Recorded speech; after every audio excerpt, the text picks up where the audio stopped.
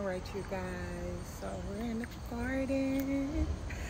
Alright, let me show you the new progress on the vegetables and just how everything starts off when you first plant your seedlings. It's been raining here for the past couple of days, which is really good for my plants because they've been able to stay hydrated during this hot season. But let's go ahead and tap in.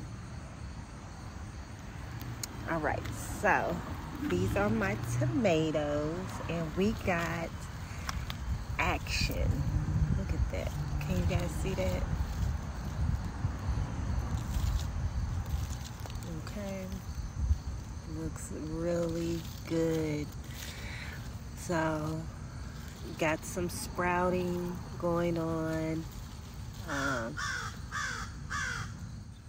All right, so these are my other babies, okay, and they're actually doing a little something. I don't know if you could see here, but there's like little budding and everything going on, which is really good. So the rain has really did what it needed to do. Things like that. So I'll get a nice late harvest from all of this.